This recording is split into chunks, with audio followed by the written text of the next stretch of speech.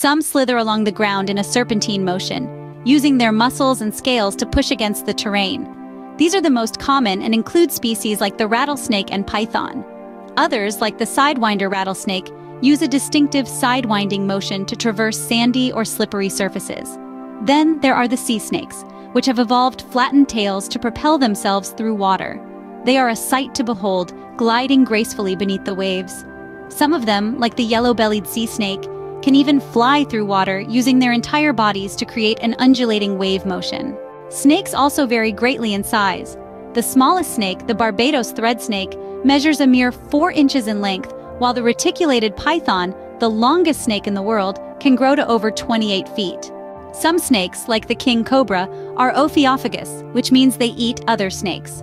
Others prefer a diet of small rodents, birds, or eggs, yet some, like the tentacled snake, have evolved to eat fish and can be found lurking in freshwater habitats.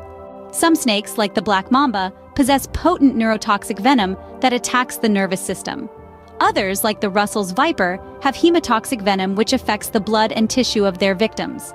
Then there are species like the garter snake, which are essentially harmless to humans.